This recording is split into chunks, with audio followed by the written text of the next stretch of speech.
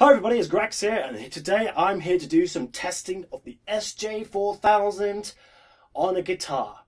So what I've did to attach this camera onto the guitar is I attached it using this bracket thingy-bob which comes with the camera, and I stuck it on the guitar with the backing tape which is on the bracket, with the coated tissue tape as it's known as. And then all I did was just angle it in the right position to create this kind of guitar down the neck kind of effect as you see here. And it's all pretty sturdy, pretty firm. It's looking pretty good. It's a good angle. So I'm going to do a little bit of rocking out, and the purpose of this video is to cut between the two footage of my DSLR and the SJ4000 and to compare the footage to see how useful it is. So what I'm going to do is I'm going to rock out to one of my favourite guitarists out there right now, Rob Scallon. He's a fantastic guitarist, doing things from metal to even jazz.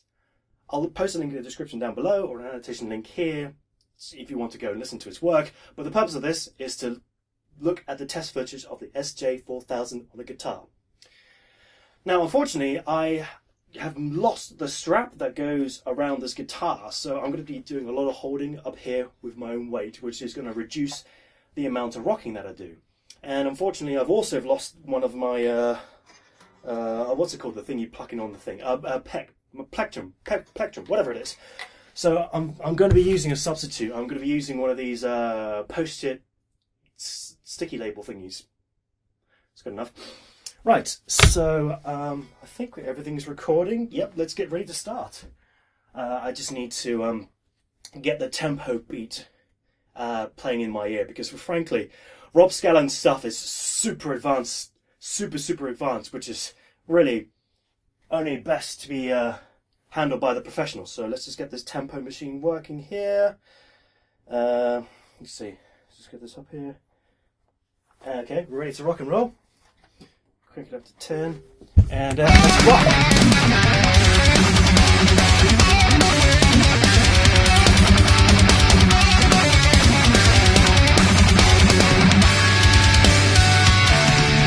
Go!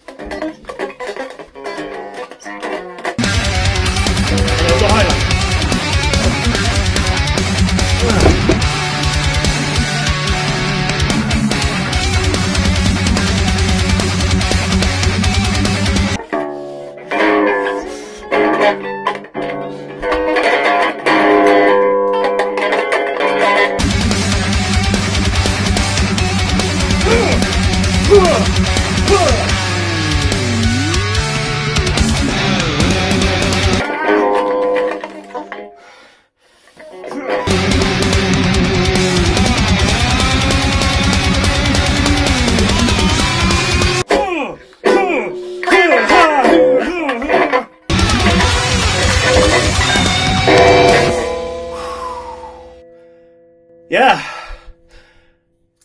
and that's the testing of the SJ4000 on a guitar.